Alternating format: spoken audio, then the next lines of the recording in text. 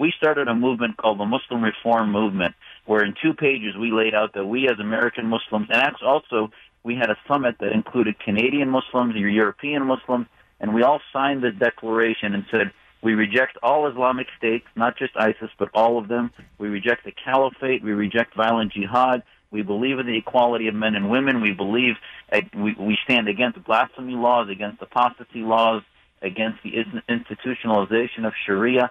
So these things, there are Muslims that believe in a secular type government, that believe in freedom, that are trying to get their voices heard. We have Saudi Arabia fighting a proxy war. We have Iran fighting a proxy war. Why does the United States want to be a part of a proxy war, which seems to have 2 parts to it? Okay, Russia is trying to gain and secure their influence in the Middle East for a variety of reasons, pipelines, oil, whatever you want to throw out there.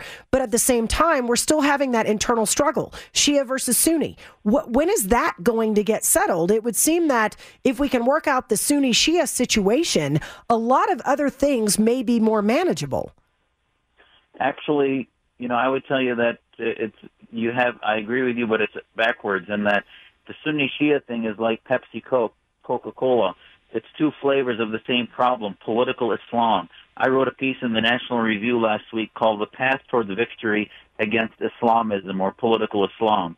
So whether you're talking the Shia flavor of political Islam, which is Khomeinism and Hezbollah, and by the way, Assad, who claims to be secular, is completely in bed, tied at the hip with the Khomeinists, so he's not exactly secular. Or the Sunni version, which is the Muslim Brotherhood or the Wahhabis of Saudi Arabia, their both issue is theocracy. There's a certain feeling of helplessness, I think, for a lot of Americans because we don't know what to do. We don't know what to do. We're constantly being fed sources that, or sources of information that reinforce the notion. And I want to get to this right now. Is it okay for Muslims to lie to people who do not believe in Islam? I mean, that has come up, and people have quoted the hadith to me that it comes from, and yet it's been disputed. It's just there's a level of distrust there because we don't understand. Well, that's not the Islam I learned. My kids, when I sit down to dinner with them every night, we say the same thing at our dinner table that we say and I say on national television. So, pandering and lying to people, telling people what they want to hear is not something Muslims have a monopoly on. Certainly, the theology that tells Muslims, and I'm glad you said hadith, because I will tell you that the vast majority of these types of corrupt practices, Hamas's charter that says kill a Jew behind every stone, that is a quote supposedly from the hadith. Many of us believe that the tradition of the Prophet Muhammad was corrupted by the writings of so many tribal entities that said things and wrote things in the name of the Prophet that didn't even begin to be written until 100 years later. So the majority of reform that has to happen, that's why we formed, our organization now, our coalition called the Muslim Reform Movement. I'd ask people to go to that website, muslimreformmovement.org, and you'll see at the top of it a quote that we believe in. It says, ideas do not have rights, human beings do. And that's one of the biggest reasons the Islamic world has been stuck in the 12th century is that these governments prevent any type of questioning of what is thought to be scripture. We have to be able to have these public debates, and there's not been a setting and platforms for that to happen. In the United States, I would imagine it's challenging, but not impossible for you to advocate for this. Are there other organizations around the world in predominantly Muslim countries, the kind of theocracies that you are firmly against? Are there organizations, or is it too dangerous? Well, that's the issue. It's like the place where we have the best laboratory to do it, there's less motivation and urgency to do it. Right. The place, if you go to Egypt, where they were fighting against the Brotherhood, the reformers like Imam Ibn Zayd or Imam Sharqawi or others who infected me, they're in jail, or they died in jail.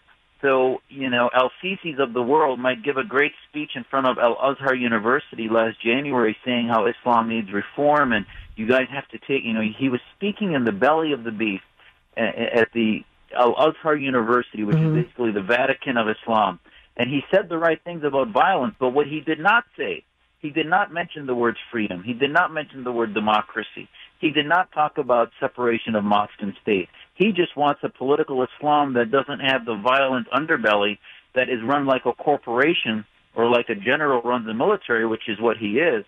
So they continue to be part of the problem because the oxygen is the same, be it a corporate political Islam of the royal families of these monarchs, or be it a grassroots viral political Islam of Al-Qaeda, ISIS, and Muslim Brotherhood.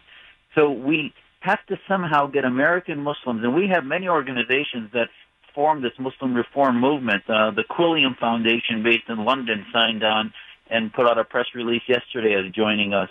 In Denmark, a parliamentarian by the name of Nasser Khader joined us in our summit, and he's in the Danish parliament. In Canada, Muslims for a Better Tomorrow, or Muslims Facing Tomorrow, joined us, and that includes Raheel Raza, who just did a documentary on the Honor Diaries, and another documentary just came out called By the Numbers that looks at what's happening to minorities across the Muslim world. So there are many voices of reform. Ezra Nomani, who you may have seen on Meet the Press a few weeks ago, has been really one of the leading voices in this reform movement. So there are many of us out there.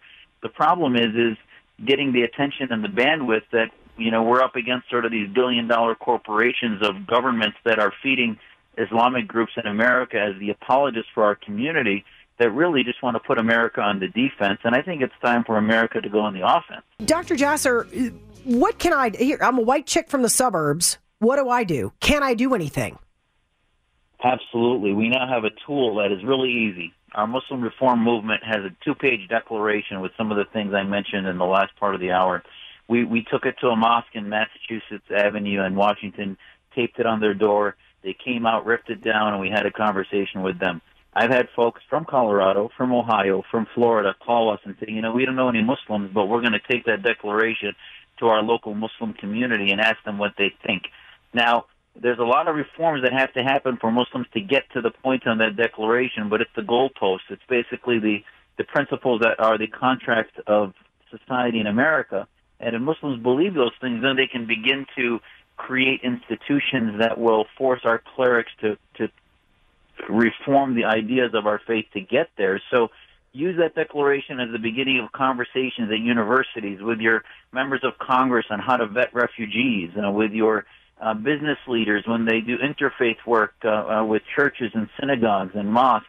Use that declaration as a starting point to have a conversation about, well, do you believe in these principles? And if they tell you, well, we do in America, but in a Muslim majority society, we would use the Quran as the constitution, that should raise red flags that these people are basically an insurgency, versus those who say, well, we believe in these principles and we're going to roll up our sleeves and start to, get imams on board who will help us get these principles into the interpretation of Islamic law.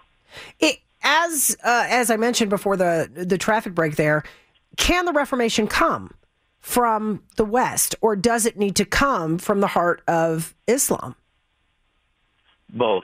It's not going to, I think it's going to come from Muslims in the West that will be protected and given platforms by the most potent, strongest country on the planet. America cannot lead it. You're right. The president cannot become a theologian in chief, but America's founding principles were about pushing back against theocracy, and we can take sides within this battle in the, within the House of Islam.